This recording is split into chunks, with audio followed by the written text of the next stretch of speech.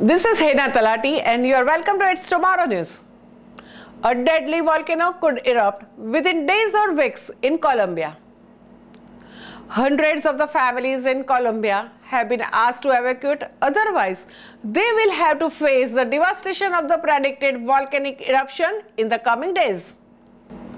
The Nevado del Ruiz volcano, one of the Colombia's highest peaks, sits in the densely populated farming areas and is infamous for claiming the lives of tens of the thousands of the people in massive 1985 eruption. Since March 30, the volcano has been on orange alert, signifying that an eruption is likely within a week. According to Colombia's Geological Service, the towns and villages around the mountain have been asked to evacuate, with the local and national authorities declaring a state of emergency. But the slopes of the Nevado del Ruiz, located between the Tolima and Caldas provinces in the central Colombia, are fertile grounds of the local farmers who say leaving their cattle behind would ruin them. The local government in the province of Tolima has announced plans to evacuate up to 12,000 cattle out of the total of 43,000.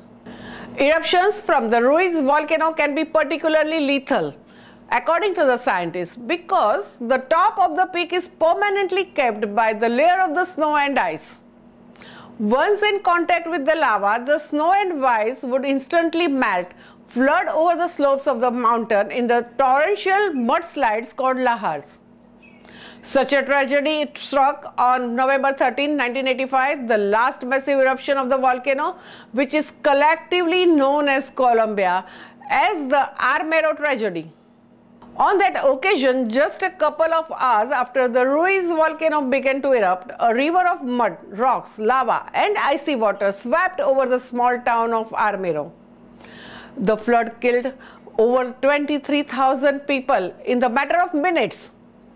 Though the increasingly active volcano is monitored daily by the dozens of the probe, it is impossible to forecast exactly whether it will erupt, let alone when.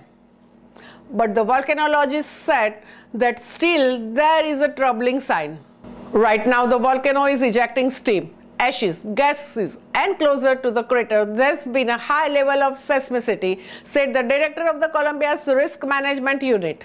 Recently, the ground around the volcano has been shaken by the hundreds and sometimes thousands of the small tremors per day. And on Friday, the column of the ashes and smoke originating from the volcano rose onto the sky for over 1,500 meters, according to the report by the Colombian Geological Services. That's all for now. For more news updates, stay tuned with us. It's Tomorrow News.